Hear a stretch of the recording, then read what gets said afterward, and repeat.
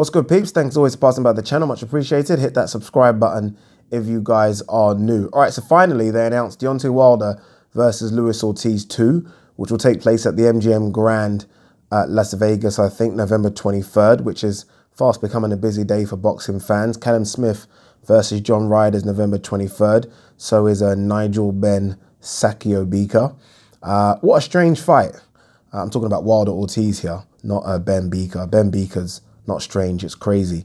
But yeah, what a strange fight. Wilder versus Ortiz 2. I mean, no one asked for this, right? There was no fan outcry after the first fight. Yeah, there was that bit of mini controversy. I think it was round 8, where Wilder got a few more seconds than he should have, but that was it. The fight was concluded. Ortiz got knocked out. Done. Move on. Why is there a rematch a year and a half later that no one asked for? I mean, what crap. What fucking crap. Of all the fighters that I want to see Wilder fight, I don't want to see him fight Ortiz again. I like Ortiz, by the way. I think Ortiz is a very good fighter. I wish that he came or started his pro career a lot earlier. I think we would have seen him maybe become a world champion. But Ortiz is far too old now and suffers from high blood pressure and is non-deserving of this rematch. He's done nothing after losing to warrant this, right? If he beat, I don't know, a top 15 guy after this, a couple of top 15 guys, I'd say, yeah, hell yeah. Give him his opportunity. Give him his rematch. He's done nothing. So it's such a strange fight. I feel like this fight was only made, or Ortiz was only promised this fight when he turned down the Joshua opportunity. Let's not forget, when the Joshua-Jarrell Miller fight fell through, Ortiz was the #1 option. And for some weird and strange reason, this guy turned down a career-high payday and a chance to become a world champion, the chance to win 3 belts. He turned that all down. I think he was advised to turn it down, knowing that if he does turn it down, he'll get this fight. He'll get this fight, and that's the only reason he did it.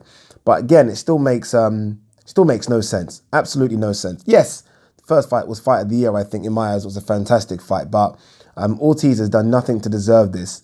And I don't know why Wilder's A, given the opportunity to him, and B, rolling the dice with him again. I mean, yeah, I think he's way past it, but he's still a hard-punching southpaw that caused you problems. Sometimes the case of, done that, move on, don't want to see it again. And if I was him, I would have just waited out really for the Tyson Fury fight in February. I don't know what he's doing. It's taking a risk. Also, this fight won't be on Showtime either. It'll be on a Fox PBC pay-per-view, which is, I guess, why it took so long for this fight to be announced. Maybe they were sorting that issue out. That's a big blow for Showtime. I mean, losing Deontay Wilder, the heavyweight champion of the world. This is a guy that's had his last few fights in Showtime, and now you lose him to Fox. That must be a big blow for Steven Espinoza. Bit of backstabbing there, I think, from Al Heyman. I don't think this fight will do good pay-per-view numbers anyway, so I don't think Showtime have lost out on too much. If it was free on Fox, then that would be a massive blow, but I don't see how this is going to do great numbers on pay-per-view. Not at all, if I'm honest with you. No one's interested in this fight. I am, just because I'm a boxing fan, but I'd rather see Deontay Wilder fight many other guys than a 50-year-old Luis Ortiz. Did you see the face-off as well? Luis Ortiz really is at that age. There's no bullshit. I know people laugh and joke about his age, but he's an old guy.